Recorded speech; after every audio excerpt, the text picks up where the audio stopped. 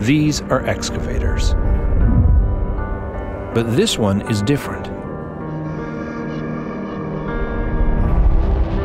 No one is operating it. As our world continues to grow and evolve, so do our infrastructure needs. Bridges are going to fall apart, dams are going to break, levees are going to be overwhelmed, and the reason that we're not doing that kind of work right now is just too expensive.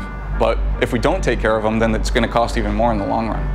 This is Noah Ready-Campbell. His company, Built Robotics, is dedicated to finding a solution. You know, those kinds of massive infrastructure projects, they need to happen over the next 10, 20 years. And I think robots are going to play a really big role. And if they succeed, it would fundamentally change the way our world is built. But how?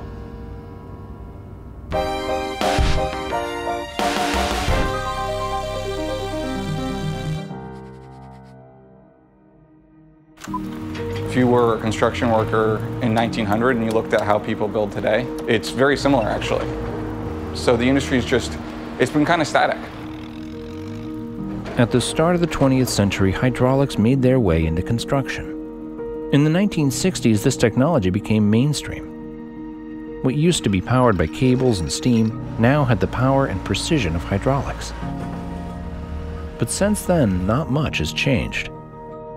We really believe that what's going to happen next is that you're not going to see the innovation on the mechanical side, and instead you're going to start to see it on the software side. You don't necessarily need to have a person who's in there, moving every single lever. There's an opportunity to really make a big difference in an industry that's been neglected or ignored by the technology industry for a long time. Silicon Valley hasn't really made inroads in the construction industry, but Noah has history there. I started Built because my dad worked in construction when I was a kid, and every summer I worked for him when I was in high school. Back in 2016, I was like, Dad, there's this idea I really want to tell you about. I think I know what I want to do for my next company. I want to automate heavy equipment. And he's like, look, if you really want to do this, before you automate equipment, you better learn how to operate it first. So the next morning I woke up, I called the local John Deere dealer, and I rented an excavator. And I told my mom that for Mother's Day I was going to dig her a pond. And by the end of it, I could start kind of get the gears turning, thinking about how I could write software to allow the machine to do some of the work that I was doing. 6 months later, we had our first prototype up and running. 4 years later, Built has done a dozen projects on 2 continents. The way they've done this is pretty clever. They actually don't make any construction equipment. So what we develop is an AI guidance system that you can install on commercially available off-the-shelf equipment from Cat, Deere, Komatsu, any of the major manufacturers. And then we write the software that goes inside that system and interfaces with the machine so that it's able to navigate around the job site. And it's using stuff like GPS, cameras, LiDAR, radar in order to observe its environment. And then robotic equipment operators are able to load in plans or blueprints and then tell the machine exactly what they want it to do. And you set it up, you hit go, and you come back at the end of the day when the machine's done. You might be wondering, isn't this just going to take away construction jobs? Robots don't automate jobs, they automate tasks. We really think of the robot as basically a force multiplier for those operators on the job site. So, they don't have to be doing those sort of mundane, simple tasks, which are kind of a waste of somebody with that level of skill. And instead they can focus on the higher touch, higher value work.